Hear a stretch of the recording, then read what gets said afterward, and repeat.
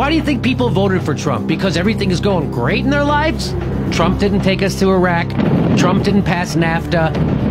Trump didn't bail out the banks and screw the homeowners. If people actually knew what Bill Clinton and Barack Obama actually did, they would be screaming bloody murder. The Democratic Party completely turned their back on workers. They got in bed with Wall Street and Silicon Valley. This is the result. In order to get better, we have to come to terms with this. We have to come to terms with what's wrong. People are hurting. Half the country's poor, you assholes. When both parties turn their back on the workers, they're